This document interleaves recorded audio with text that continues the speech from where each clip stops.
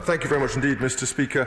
My honourable friend will know that taxpayers with loan charge liabilities can already defer submission of their tax return until the 30th of September of this year. HMRC have always worked very hard, and this is no exception in particular, to support taxpayers who may need help to manage their disguised remuneration liabilities, and will continue to offer them the time they need to settle. And that, of course, affects those who may be affected by issues relating to the coronavirus.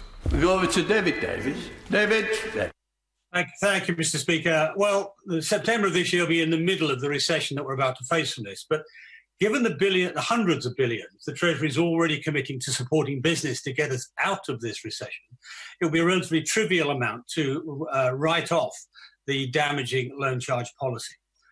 Originally, the Treasury forecast that they would raise £3.2 billion from this policy, less than £2.5 billion from employees. What does he estimate he'll now raise? Minister.